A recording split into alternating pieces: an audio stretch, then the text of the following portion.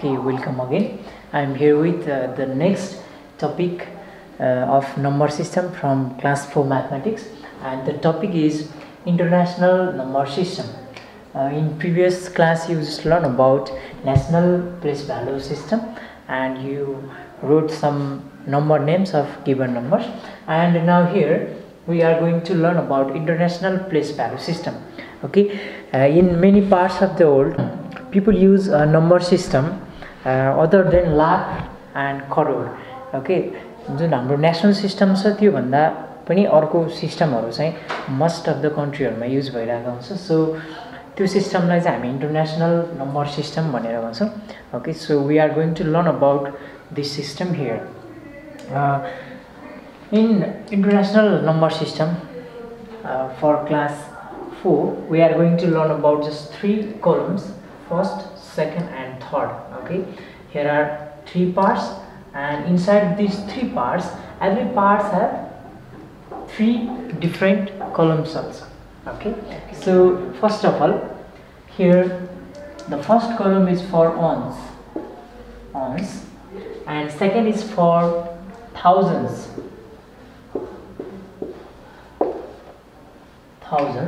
and next is for millions.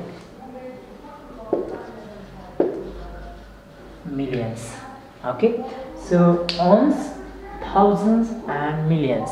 Okay, so अब चाहिँ every column मा जस्तो ones भित्र पनि के हुन्छ भने ones, tens, T for tens, and 100, ones, tens, 100 हुन्छ. यसमा पनि thousands भित्र पनि ones, tens and 100, millions भित्र पनि ones, tens, 100. अझै अगाडि के आयो भने बिलियन्सहरु, ट्रिलियनहरु त्यता जाँदा पनि ones, tens, 100, ones, tens, 100 त्यस्तो हुँदै जान्छ. ओके, सो हामी चाहिँ एउटा नम्बर एक्जाम्पलको लागि लिइरहेको छौं. सो 246735084 यो नम्बरलाई चाहिँ हामी अब यो टेबलमा फिल अप गरौँ. ओके, जहिले पनि टेबल फिल अप गर्ने बेला नम्बरहरु फिल अप गर्ने बेला लास्टबाट फिल अप गर्दै आउनुस् ओन्स प्लेसबाट. ओके, सो ओन्सको ओन्समा के छ 4 छ, त्यसपछि अगाडि के छ 8 and 0 5 3 7 6 4 2. Okay, so national system and international सिस्टमलाई चाहिँ हामीले कम्प्यारिजन गर्यो भने के रहेछ त डिफरेन्सहरु भने नेशनल सिस्टममा के हुन्छ, फर्स्ट अफ अल हामीले प्लेस भ्यालु चार्ट बनाउने बेलामै 2 वटा मात्रै के बनाउँछ हामीले पार्टहरु बनाउँछौं, जस्तो ones, tens, 100, अनि त्यसपछि के हुन्छ 1000, 10,000, लाख, 10 लाख. ओके, करोड, 10 करोड, यसरी बनाइरहेको हुन्छ हामीले. सो के हुन्छ त यसरी है. ओके, यो चाहिँ नेशनल सिस्टम भयो. सो नेशनल र इन्टरनेशनलमा के फरक रहेछ भने नेशनलमा चाहिँ 2 वटा मात्रै पार्टहरु छ. एउटा चाहिँ जस्तो ones, tens, 100हरु लेख्दै जान्छौं हामी फर्स्टमा, त्यसपछि तल चाहिँ नम्बर फिल अप गर्छौं. इन्टरनेशनल सिस्टममा चाहिँ ones, thousand, million लेख्छौं, त्यो भित्र पनि फेरि ones, tens, 100, ones, tens, 100 यसरी लेख्दै जान्छौं. ओके, सो कम्प्यारिजन गर्नुस् नेशनल र इन्टरनेशनल सिस्टममा के फरक रहेछ भनेर पनि तपाईले कम्प्यारिजन गर्नु पर्यो. सो यसलाई चाहिँ मैले मेटाएँ है, अलि पछि चाहिँ भने फेरि लेख्नु होला. ओके, सो अब यसको नम्बर नेमहरु कसरी लेख्ने त. ओके, सो नम्बर नेम लेख्दा यहाँ मिलियन्स सम्म नम्बर भएको हुनाले कहिलेकाहीँ यो सबैसम्म आउँदैन, यतैतिर सम्मको मात्रै नम्बरहरु दिएको हुन्छ, त्यो झनै इजी भयो. सो अब हामीले लेख्दा कसरी लेख्नु पर्छ भने यो तीनटालाई एउटा पार्टमा लेख्ने. हामीले जस्तो नेशनल सिस्टममा पनि 1000 भित्र 1000 र 10,000 दुईटालाई सँगै लेखे जस्तै गरी लाख र 10 लाखलाई सँगै लेखेको थियो नि, करोड 10 करोडलाई टुगेदर लेखेको थियो. त्यस्तै गरी इन्टरनेशनल सिस्टममा चाहिँ हामी 3 वटालाई टुगेदर लेख्नु पर्छ के. यो मिलियन्स भित्रको तीनटालाई सँगै लेख्ने, अनि थाउजन्ड्स भित्रको तीनटालाई सँगै लेख्ने, अनि वन्स भित्रको तीनटालाई के गर्ने सँगै लेख्ने. ओके, सो यहाँ हेर्नुस् त 200 4 tens भनेको 40 भयो, 46 246 million 735 1084 यसरी लेख्नु पर्यो कि यो तीनटालाई टुगेदर यो मिलियन्स को पार्ट भित्र परेको छ यो सो 246 मिलियन कसरी लेख्नु पर्यो यसलाई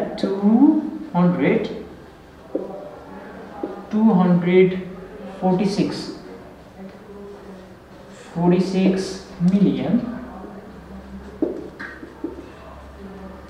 246 million यो तीनटालाई 246 जुन ones tens hundred यो छ यो तीनटा हामी मिलियन्स भित्र गयो अब थाउजन्ड्स को तीनटालाई लेख्नु पर्यो थाउजन्ड्स मा कति 735 यो तीनटालाई टुगेदर लेख्ने है 735,000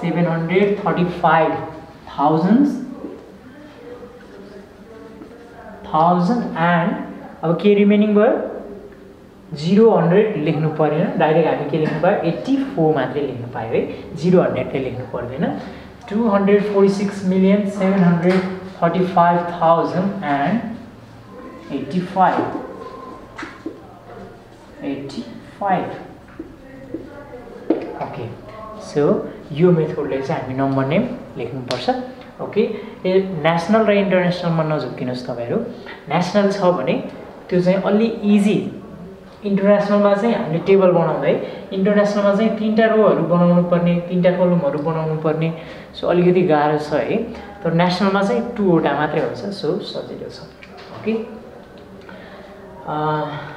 यस नाउ अरु एउटा दुईटा एक्जाम्पलहरु हेरौं त्यो भन्दा अगाडि एकचोटी फेरि हेर्नुस् त कसरी लेख्ने हामीले यो 3 वटालाई जस्तो मिलियन्स भित्र गरे अब सधैँ मिलियन्स भित्र फेरि 3 वटै हुन्छ पुग्छ भन्ने छैन अलि जस्तो यो चाहिँ 1 2 3 4 5 6 7 8 9 डिजिट नम्बर हो यदि 8 डिजिट मात्रै आयो भने यो हन्ड्रेड्स प्लेस चाहिँ आउँदैन हन्ड्रेड्स प्लेस लेख्नै पाएन मिलियन्स भित्र ओन्स र टेन्स मात्रै हुने भयो ओके यो स्पेस खाली छोड्नु भन्दा यो हन्ड्रेड्स सम्म पुग्ने छैन भने टेबलै नबनाए भयो मिलियन्स भित्र ओन्स र टेन्स मात्रै राख्दिने यदि 8 डिजिट नम्बर छ भने 7 डिजिट नम्बर छ भने के होला 7 डिजिट नम्बर छ भने ओन्स मात्रै आउने भयो टेन्स 100 भित्र केही पनि हुने भएन खाली हुने भयो मिलियन्स भित्र ओन्स मात्रै पर्ने भयो कि अब कहिलेकाहीँ मिलियन्स नै आउने थाउजन्ड सम्म मात्रै 1 2 3 4 5 6 डिजिट नम्बर छ भने यो मिलियन्स को यो पार्टै चाहिएन है ओन्स र थाउजन्ड को पार्टहरु मात्रै आयो भने पनि पुग्ने भयो राइट ओके सो अर्को एउटा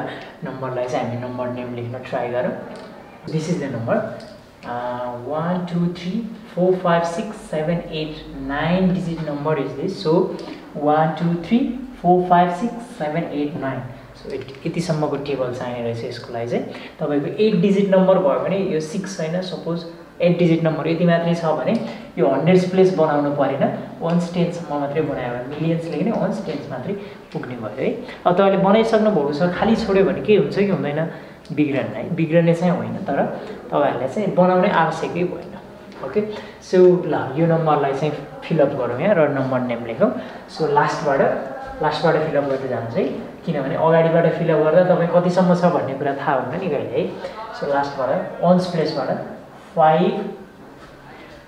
2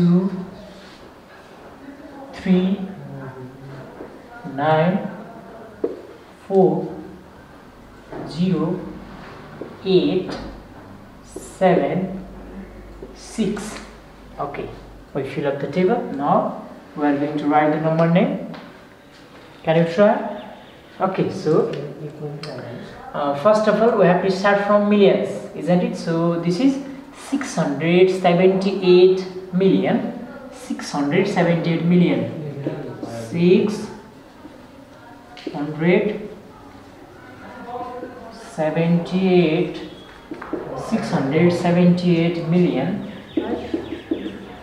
million and how much 100 0 लेख्नु परेन 49 मात्र लेख्नु भयो है 678 million 49,000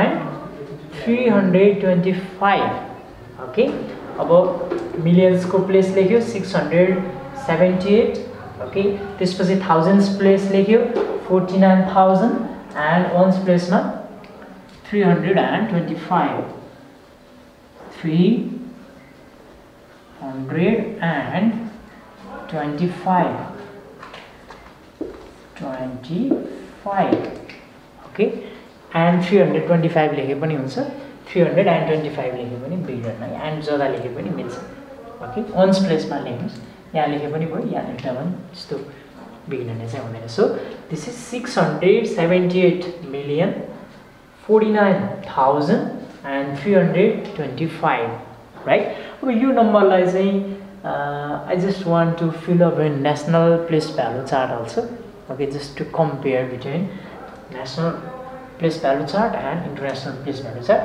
so एउटा national place value chart भन्नु है त्यहाँ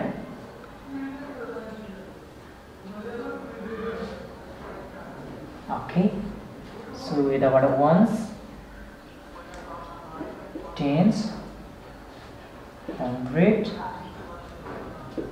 1000 10,000 then lakh 10 lakh crore and 10 crore okay number यहाँ फिलअप गर्दै जाउँ त मिल्छ कि मिल्दैन अझै लेख्नु पर्यो भने लेखौँला मेटाउनु पर्यो भने मेटाउँला so number is 5 2 3 9 4 0 8 7 6 okay so international सिस्टममा हामीले 3 वटालाई सँगै लेखेको थियो नेसनल सिस्टममा चाहिँ हामी 2 वटालाई सँगै लेख्छौँ ओके लास्टको 3 वटालाई चाहिँ सँगै लेख्छौँ तपाईँहरूले कमा सिक्ने बेलामा पनि सिक्नु भएको छ नि हैन कमा लगाउने बेलामा जस्तो यसलाई कमा लगाउनुहोस् त कसरी लगाउने रे कमा चाहिँ जस्तो लास्टको 3टा त्यसपछि फेरि 3टा यो चाहिँ इन्टरनेसनल सिस्टममा है नेसनल सिस्टममा चाहिँ के हुन्छ नेसनल सिस्टममा के हुन्छ 3टा हुन्छ त्यसपछि 2 वटा त्यसरी हुँदै आउँछ इन्टरनेसनल सिस्टममा चाहिँ 3 वटा त्यस्तो हुँदै आउँछ है कमा लगाउने बेलामा चाहिँ ओके सो डिफरेन्स है नेसनल सिस्टम र इन्टरनेसनल सिस्टम इन्टरनेसनलमा के गर्नुपर्ने रहेछ 3 वटामा कमा लगाउने नेसनलमा चाहिँ हामीले के सिकेको छौँ पहिले 3 वटामा लगाउने त्यसपछि 2 वटा लगाउने नम्बर नेम पनि त्यही अनुसार हुन्छ भनेर हामीले सिकिसकेको छौँ सो यो कुरा पनि तपाईहरुले जान्नु पर्यो है इन्टरनेसनलमा कसरी कमा लगाउने इन्टरनेसनल सिस्टममा भनेर ओके सो अब नेसनल सिस्टम अनुसार हामी यहाँ नम्बर नेम लेख्यौं ओके करोडको पार्ट यो दुईटा चाहिँ के भयो करोडको पार्ट भयो 10 करोड र करोड भनेको 67 लाई सँगै टुगेदर लेख्नु पर्यो 67 करोड 67 करोड अनि लाखको 2 वटा भयो 8 and 0 means 80 lakh 80 lakh 67 crore 80 lakh 49,000 यो 1000 हरुलाई टुगेदर पढ्नु पर्यो सँगै 49,325 यो तीनटालाई सँगै पढ्नु पर्यो ओके 325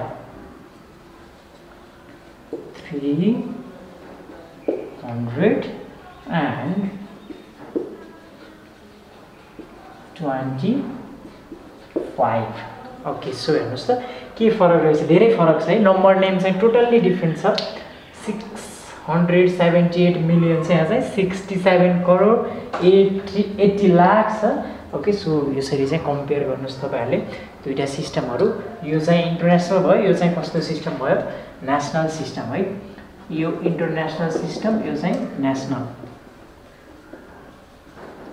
नेशनल सिस्टममा भयो so now we are going to just write some number name in international system okay so I am going to write some numbers here and you can try to write the number names in international system okay so first question okay number name लेख्ने है question is write the number name.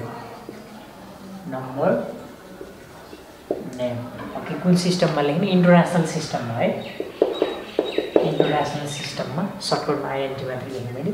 So the number is 573428. ल अलिकति smaller number छ यो. अघि हामीले जुन 9 digit को नम्बर्सहरु पढेको छ त्यो भन्दा अलिकति सानो छ है. So can you write the number name of this number in international system? Okay, so before writing the number name you should put comma where comma is necessary. So international system मा 3 वटामा हामी comma लगाउँछौं. 1 2 3 यहाँनिर comma भयो है. 1 2 3 यहाँनिर comma हुनु पर्थ्यो, यो भन्दा अगाडि नम्बर छैन. सो एउटा मात्रै comma भयो. अब यसको चाहिँ हामी अब तपाईहरुले चाहिँ के पनि ट्राई गर्न सक्नुहुन्छ भने प्लेस भ्यालु चार्ट बनाउने इन्टरनेशनल सिस्टममा. त्यसपछि नम्बर नेम लेखे पनि हुन्छ, तर क्वेशनले चाहिँ हामीलाई नम्बर नेम मात्रै सोधेको छ. सो प्लेस भ्यालु चार्ट बनाउनु परेन. ओके, सो हामी डाइरेक्ट लेख्न सक्छौं number name. क्वेशनले place value chart बनाएर लेख्नुस् भनेको छ भने प्लेस भ्यालु चार्ट पनि बनाएर लेख्नुपर्छ, तर यहाँ चाहिँ हामीलाई भनेको छैन. सो नम्बर नेम मात्रै लेख्नुस् भनेको हुनाले आई थिंक तपाईहरुले प्लेस भ्यालु चार्ट चाहिँ इजिली बनाउन सक्नुहुन्छ होला. सो प्र्याक्टिस गर्नुस् है. अब यसलाई चाहिँ हामी directly number name लेखौं. These 3 numbers are in ones place and these 3 numbers are in thousands place, right? International system ma ones, thousand, million also. Okay, so तपाईहरुले चाहिँ यहाँ थाउजन्ड सम्म मात्रै भयो, मिलियन सम्म नम्बर पुगेको छैन. सो यो चाहिँ अलिकति इजी भयो है. ल कसरी लेख्नु पर्यो? यो 3 वटालाई एउटा पार्टमा लेख्नु पर्यो. यो थाउजन्ड्स प्लेसमा भएको नम्बर हो 573,000. Okay, 573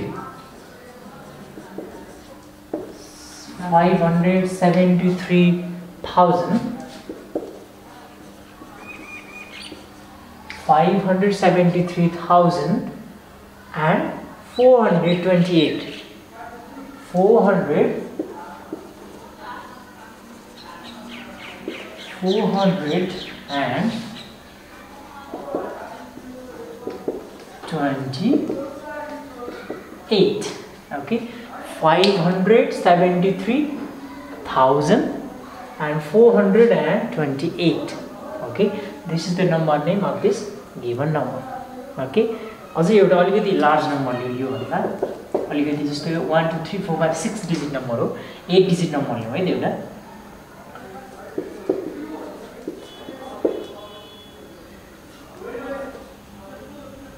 1 2 3 4 5 6 7 8. 1 2 3 4 5 6 7 8. Okay, so we are going to write the number name in international system. So first of all we have to put comma. Okay, so 1 2 3 3 वटा नम्बरमा comma लगाउनु पर्छ इन्टरनेशनल सिस्टममा. 3 1 2 3 1 2. अब यहाँ यो भन्दा अगाडि 3 पनि पुगेन, त्यो भन्दा अगाडि नम्बरहरु छैन. सो 3 वटामा यदि नेशनल सिस्टममा हुन्थ्यो भने यसलाई हामी कसरी comma लगाउनु पर्थ्यो?